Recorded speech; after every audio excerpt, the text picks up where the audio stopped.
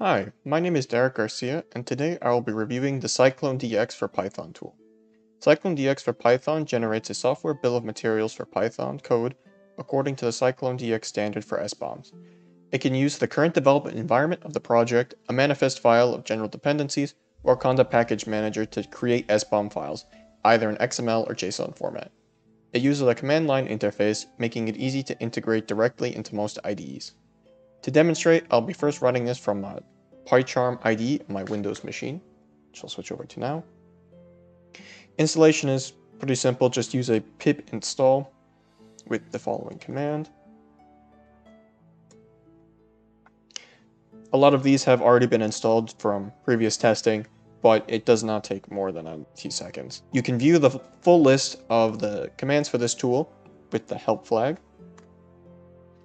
As you can see, there are quite a bit of options, making this a pretty robust tool for whichever you need. But for just simple SBOM generation, you can use the following command.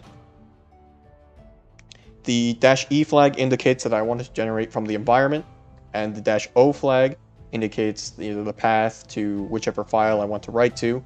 In this case, sbom.xml. The tool will generate SBOMs in XML by default, but we can view the file.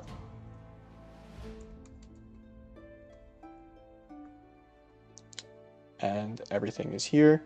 Of course, it looks a little different because it's printed to the standard output, but the file does exist. Now I'll demonstrate this again from an Ubuntu machine, which I'll switch over to now. I've already installed the tool. You can see here the CycloneDX SBOM. I'm running this in a virtual environment. I've already had the project installed. Using the -format flag, we can also generate a JSON version of this SBOM. So once again, the -E for the environment. This time we are using the --format JSON to indicate we want to generate a JSON file, and can run that. Once again, if we just get the output, we can see all the information is here. Additionally, the tool has the ability to generate SBOMs using the project's manifest file, which contains some brief notes about the packages and their versions. So in this particular project, they decided to go with requirements.dev. By convention, it's usually just requirements.txt, but we can see here a list of different packages they've used. Now, while this does work, I did receive various warnings that the dependencies listed weren't included in the final output because they lacked version numbers, which we can see here. A lot of these packages don't contain version numbers. The only thing that does is pytest.async.io, which is version 0.16.0. So when I generate it, it'll raise those warnings again. So I can do this. To generate from the file, I want to use the -R. Without any arguments, it'll look for a requirements.txt, which I can just briefly demonstrate.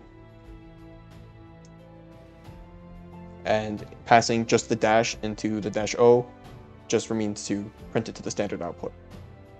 As you can see, it's looking for requirements.txt. So to indicate the file, I'm just going to copy the file name, which is requirements.dev.txt. And I will write this out to an XML file.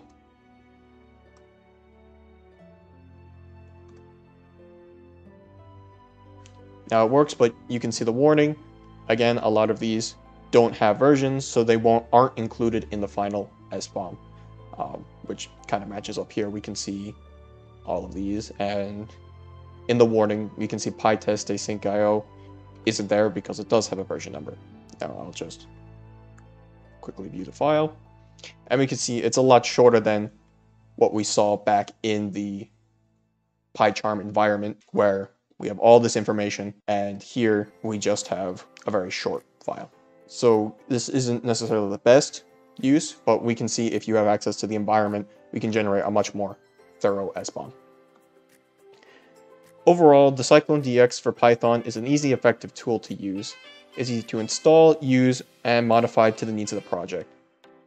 While it's not necessarily as extensive as other SBOMs generators, the options are decent enough for any sort of project.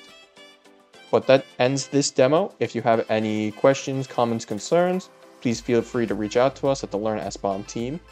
And I hope you enjoyed the video. Thank you for checking out this video. If you really liked it, be sure to check out our other videos right here, and then you can also subscribe right up top here. And again, thank you. Bye-bye.